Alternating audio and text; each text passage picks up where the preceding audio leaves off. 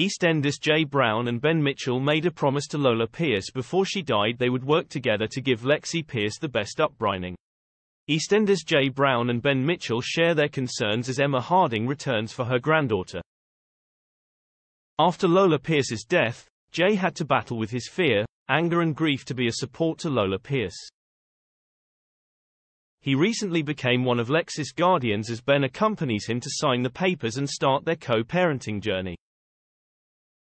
However, they are set to hit their first bump in the road when Emma returns to Walford and struggles to let her have access to Lexi.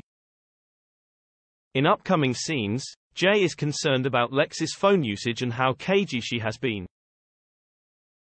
He later discovers that she has been texting her grandmother Emma, who has returned to Walford. Confronting Jay, she reveals they have been messaging for weeks and that she is worried about her after the death of Lola. Angry over her revelation, Jay throws her out, but Callum Highway pleads with him to listen to what she has to say for Lexi's sake, leaving Emma to arrange another meeting tomorrow. Also angry about her return is Lexi's biological father Ben, who bans Emma from seeing her granddaughter. Later, Kathy Beale urges Jay to put Lexi's feelings first, knowing how much she loves her grandmother. He is later pushed even further and left heartbroken when Emma shows him the anguished messages Lexi has been sending her. Questioning why Lexi hadn't spoken to Jay, Callum or Ben about it, Emma explains the youngster doesn't want to upset her dads any further.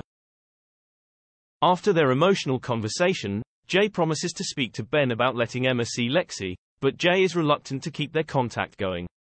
Emma soon promises never to leave Lexi again, but Ben soon destroys her hopes.